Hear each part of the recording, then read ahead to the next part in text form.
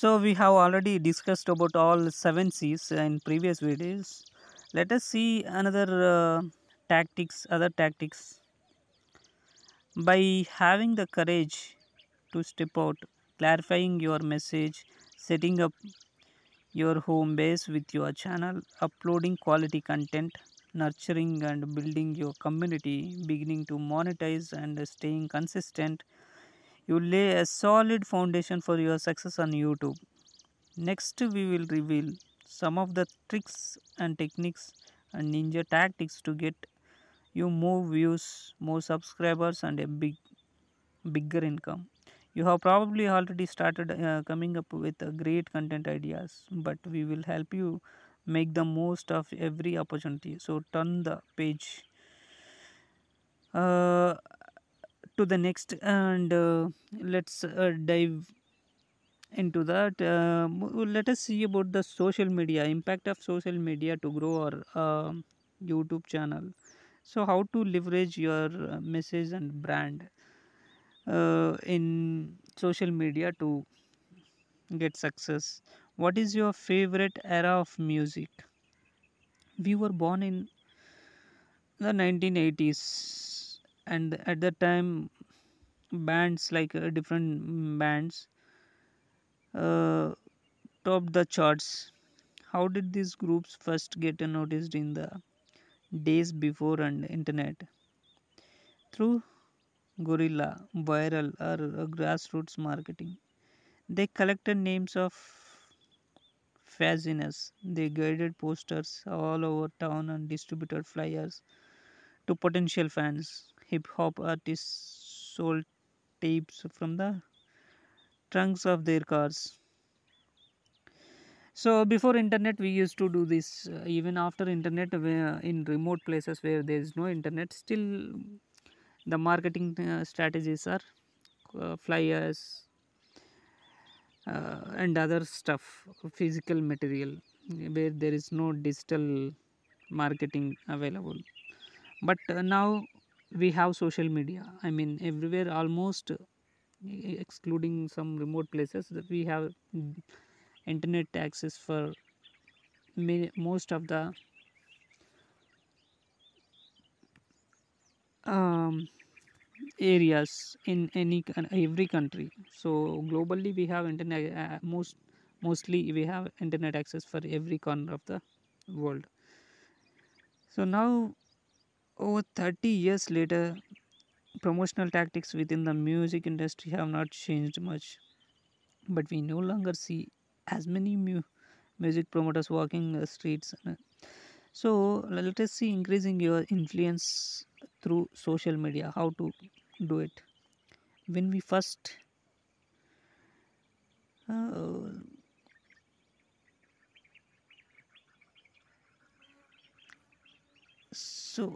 how to understanding user behavior.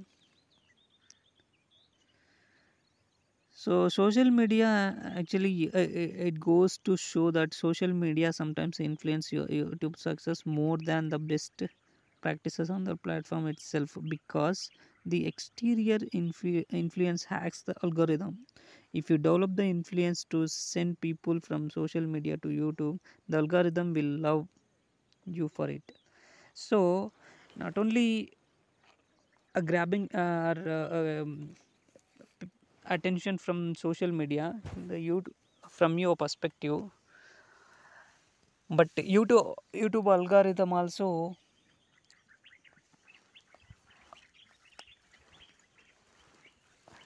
understands if any social media influence is there. If it is there, it will promote to the more viewers. Understanding user behavior. How many times a day do you pull out your phone and check notifications on your favorite social media platforms?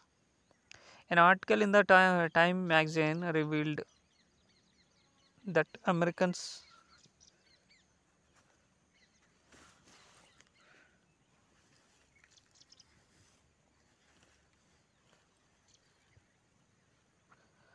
collectively check their smartphones upwards of 8 billion times per day. And conservatively, 50% of the time is spent on social media platforms. Clearly, social media has won the attention of people around the world. Therefore, a video influencers video influencers, we must strategically create relevant content to reach people where they are. If you are not involved regularly on social media platforms, you are missing out, and so is your YouTube channel. Choosing the best platform for your content. If you know your target audience, that will tell you exactly which social media platform or platforms you need to spend time on.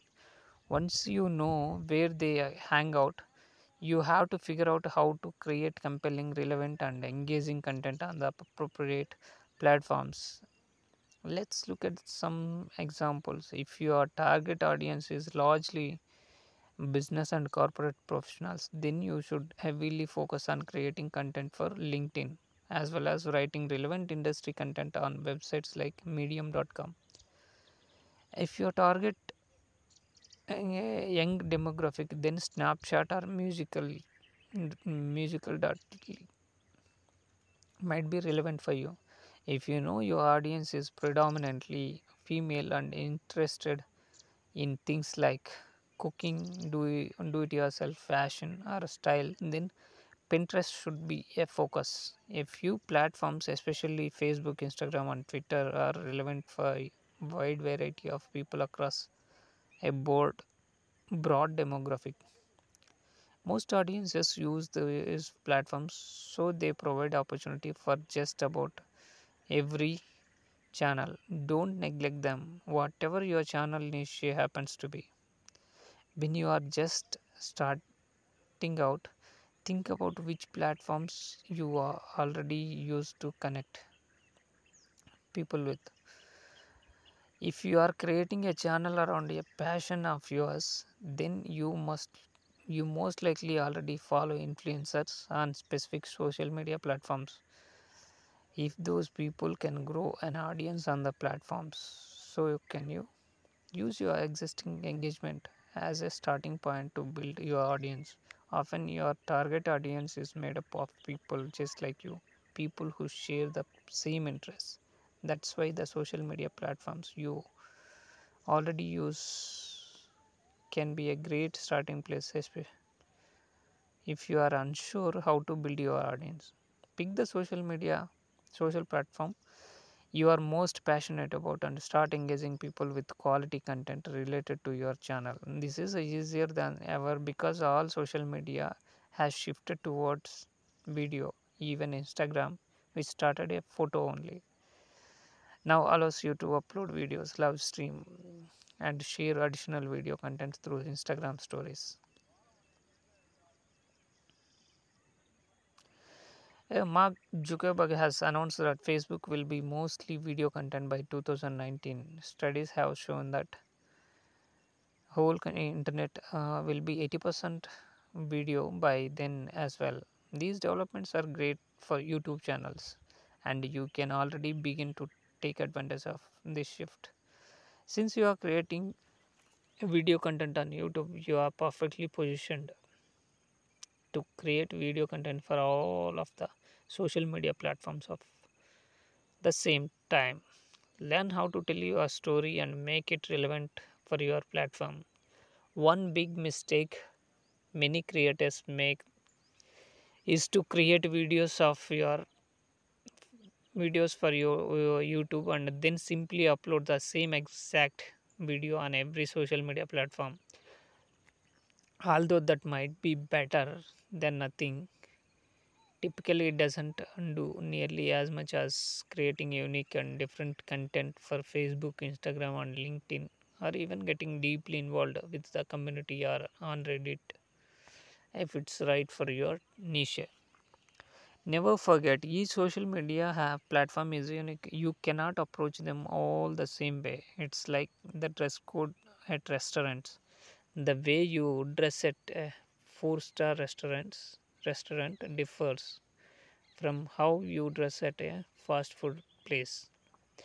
They offer different dining experiences, and it's important to know that going in. Living on the west coast, we have access to our favorite fast food place, In and Out Burger. If you have never been there, we highly recommend it. They have a simple menu of great burgers and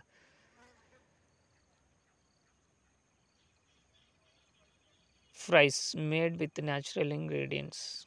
However, when you go, it's important to remember that the dress code at In and Out is relaxed and casual. Flip hop shorts and tank top are just fine.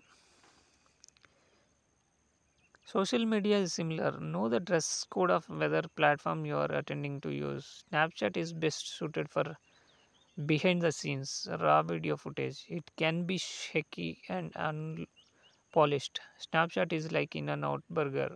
YouTube, on the other hand, allows you to upload much nicer content, widescreen video at 1080 pixels or more, and good video. You won't find that on Snapchat. The same goes with static images. Instagram works best with square images, while Facebook and Twitter prefer rectangular images. Find out the ideal image resolution, length of videos, and whether text, audio, video, pictures, or a combination works best. Don't be afraid to experiment and see what kind of posts get the most attention and engagement. The future of social media, how it is going to be, let us see. Where the various social media platforms headed. As we already mentioned, it's obvious they are embracing video. But why are they shifting in that direction? The answer seems clear. Advertising with video makes a much more powerful impact than any other type of ad. You probably noticed that when YouTube moved from static ads to streaming ads, they gain more attention from viewers and make a stronger impact. That's why other platforms are beginning to embrace the same thing. Video creates monetization opportunities on social media, so it's another potential revenue generator. Here is what we recommend you to. First, just like Daisy, pick two social media platforms. Developing consistency when multitasking on social media can be incredibly challenging. So learn the ropes and ease into it. Pick the platforms that are mostly complementary for you, your niche and your target audience. Second, we recommend blocking some time on your calendar to research and experiment with the two social media platforms you have chosen. 30 minutes for each platform should be enough. Try some Google searches like best practices for Instagram or how to use Instagram for business. You will amazed at the tips and content you will find. The reason we are recommending a Google search rather than offering specific tactics is because specific social media tactics change constantly. You need to stay on top of the latest changes to platform strategies. Spending just 30 minutes to study and learn about each platform might not seem like much, but it will place you in the top 10% of experts on those platforms. The fact on the matter is, few people take the time to really learn how social media works, and fewer keep up with the constant changes and newest strategies. Do this, and you will be well ahead of the curve. Third, after you have spent some time studying and practicing on your chosen platforms, create a simple content strategy for how you intend to make the most of them. It should be simple enough that you could sketch it on a cocktail napkin as an example.